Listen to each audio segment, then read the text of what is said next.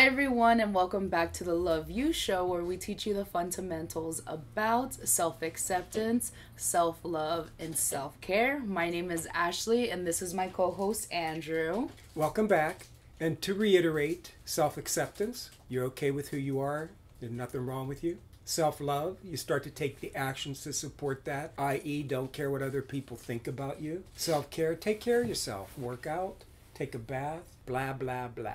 So today is a momentous occasion for the company and Ashley and I, because it's been almost a year since the pandemic happened. Yep. And we had to pivot into this mask business that we've been doing for almost a year. And we reached our 20,000th mask mark, and we wanted to celebrate and honor that moment by, first of all, thanking everybody that supported us. Just hearing the word 20,000 masks, Ashley, how's that make you feel? Well, one, the fact that you said it's been a year, and it feels like 100 years ago that we started the mask business, because each day we took it day by day, issue by issue, and we did a lot of problem solving and a lot of pivoting, and there was so much growth and things that we had to learn as a business and working with others, and also a pandemic happening. And I think it just really taught us a lot about ourselves and what we want for this business and what we want to continue. So it's been a great learning experience for the most part, and I've never been more happier now.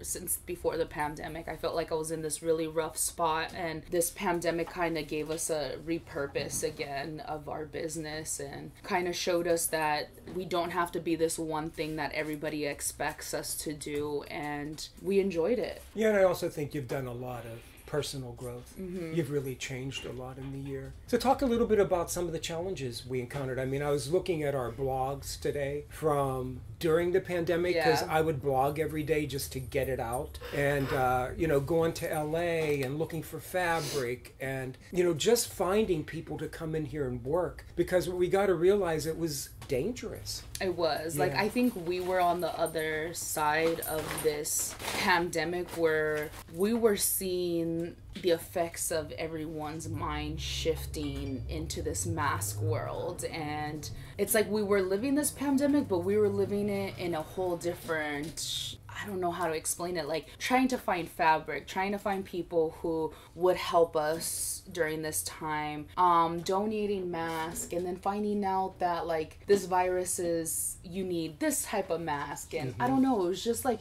the unknown was very scary, but it was also learning that we have no control over the unknown, and we're just gonna have to learn to live with that.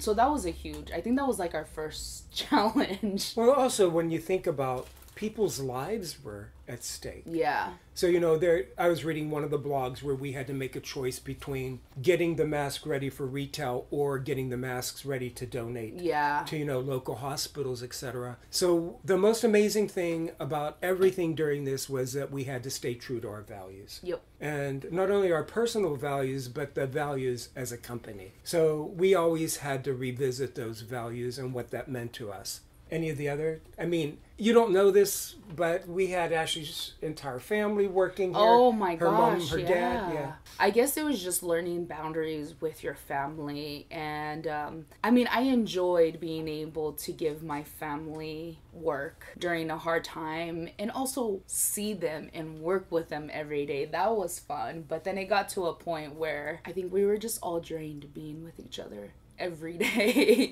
12 hours a day. But I'm just glad that I got to have that experience, and that no matter what happens, I have my family to be there and support me through any projects or anything that's going on in my life. I know that I can always rely on that, and I'm very blessed to have them. Yeah, and one of the other things I think, in addition to the support from your family, was our ability to take information from the consumer and make changes. Yeah. Because I look at where we were when we first started making these masks, and where we are today, and all the great information that our customers provided us. Yeah, we were actually making face masks that were more catered to the consumer's comfort and safety. I mean, listening to people and their concerns about the masks that are out there right now and how can we improve them. I mean, from the point to like someone not being able to strap the earlobe. You know, we wanted to make over the head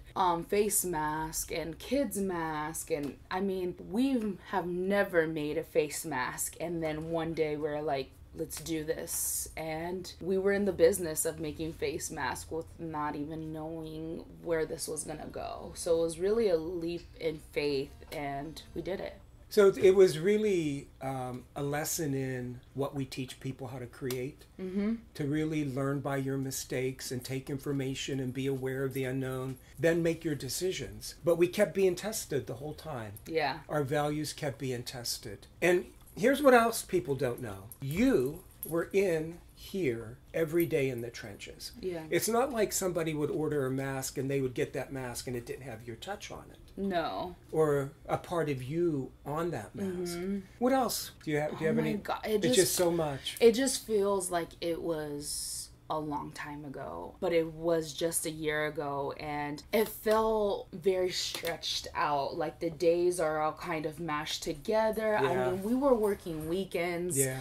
I don't remember it having much days off. I mean, it was tax season for you, so you trying to juggle two businesses at the same time. And it's back. And I just remember like rushing orders so that they can get in on time to ship out for the next day, because we knew how much people wanted these. And then we started offering curbside pickup, and I don't know, I just felt like we were doing something amazing, but we also were having fun creating these masks and having such a chaotic mess in here that it was fun. Like I remember we would, just to have the employees more spirit, we had like a spirit week where we had like crazy hair day, pajama day, wig day. I don't know, we just got really creative and we created this amazing bond with everybody. I mean, everybody got to learn how to sew, how to cut, how to ship. Yeah. So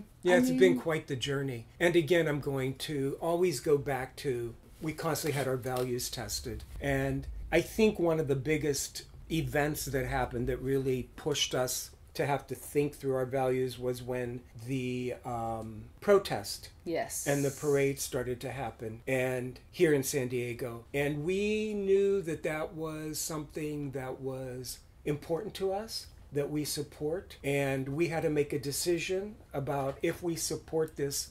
This could compromise our business, because there is a percentage of the population out there that would not support us in supporting this, in supporting something that we felt so passionate about. So we sat down, Ashley and I, and we had this conversation, and we came to the decision, and it really didn't take that long to decide. And what we decided was,